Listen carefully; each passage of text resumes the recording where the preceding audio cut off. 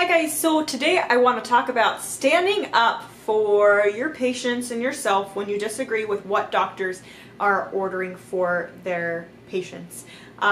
This is kind of a tough subject to talk about, so I'm just going to kind of get started. As nurses, we are huge advocates for our patients, and we a lot of times know what they need because we are there and we see what's going on and we're dealing with all the other doctors that come by and all the therapies and everything like that. And sometimes doctors will order things for their patients or not order things for their patients that maybe we disagree with.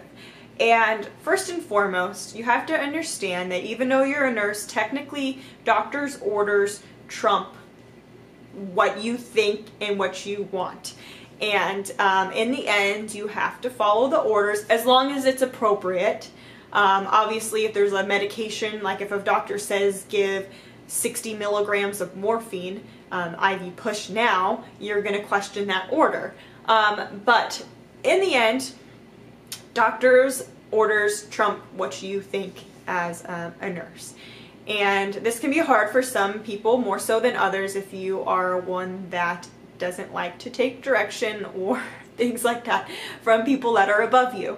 I think there's a respectful way to approach doctors when they order something that maybe you disagree with or you're confused about. And first and foremost, what I will do is I will straight up ask the doctor, like, hey, may I ask why you're ordering this, or what's your rationale behind it? Like, I just want to understand a little bit better. And a lot of times, not all the time, there are those special docs out there that just think that you should just know everything. They will sit there and explain it to you, like, hey, I decided to order Lasix and albumin because the albumin draws in that extra, I want to say liquid, oh, fluid into the intravascular space, and then the Lasix is the diuretic, and that will help them pee more out. And you'll be like, oh, okay, that makes sense. Sometimes by you just saying, hey, how come you're ordering this, they realize, like, oh, I ordered that on the wrong patient. Like, thanks for catching that. I had that the other day. Suddenly a doctor ordered a chest x-ray on my patient for a pneumothorax, and I was like, why? You know, they're not short of breath. They're like, they have no clinical indication of having pneumothorax, and the doctor's like, oh, thank you, I ordered that on the wrong patient. So if a doctor explains their reasoning to me and I disagree with it, then I can respectfully say, you know, I'm concerned about this, or I'm worried about this, and or the patient said this, and I really just don't feel like that's a good idea. And sometimes they may say, well, what else can you suggest? Or, oh, you're right, I didn't realize that, let me cancel that order. Or they'll say, nope, do it. You know, that's what I've ordered.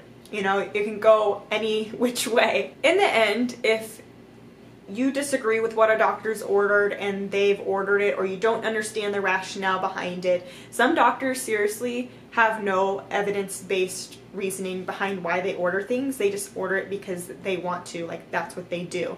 And they're that doctor who just, you know, just orders those things because that's what they do, and if you question them, then you're wrong. And you just kind of have to feel out for who those doctors are on your floor or unit or whatever. But in the end, even if you disagree, and if that's what the doctor's ordered, it's under their license. So if they've ordered that, and for some reason it has a negative outcome on the patient, then that's under them, that's not under you. As long as you were following the order correctly and you weren't doing something that was like totally crazy, like giving 60 milligrams of morphine, obviously, like, that's under your license too, if you gave a medication without realizing the appropriate dosing for it. So sometimes at the end of the day, you just have to bite your tongue and, you know, kind of just move forward with it. I'm not saying that you need to be disrespected by doctors, things like that. That's a whole nother topic. But it's okay to disagree with the plan of care, and as long as you've advocated and charted what you've brought to the doctor's attention, then you're covered. And I stress the charting part because let's say a doctor orders something, you disagree with it, and you say, you chart, you know, what time you called, what you notified the physician of, what the outcome of your conversation was, then that's all you really can do. So that's that. I hope you guys enjoyed this video. Make sure you give it a thumbs up and subscribe to my channel, and I'll see you guys next time.